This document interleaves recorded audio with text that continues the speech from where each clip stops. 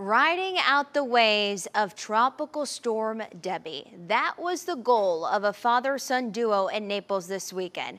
But the day on the water almost turned deadly when one of them went overboard. NBC2's Sarah Mankiewicz spoke with them to get their story of why they were on the water in the first place.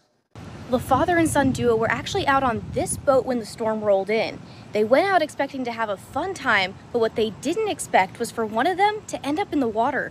Dad did end up in the water. We had a little hiccup, which I had to make sure everyone did it correctly. Someone almost jumped in after him, which was not the smartest idea. Sebastian Liskey was driving the boat with his dad and his friend on board when Tropical Storm Debby was in full force Sunday night. Whenever the wind picked up is when the surprise happened. So whenever the wind picked up, it came in like good 4-3-foot waves, just big rollers. That's when Sebastian's dad ended up in the water. Same emotions what a 17-year-old kid would feel if his dad went in the water. It's like, oh my God, why is my dad about to get taken by a rip current? Thankfully, everyone is okay, and Sebastian's dad was able to get back on the boat. Many people think they shouldn't have been out there in the first place. You gotta stay safe out here, especially with the winds and the currents. I think it's a very unsafe thing to do. Sebastian says there was a reason behind the boat ride during Tropical Storm Debby. We decided to take this John out.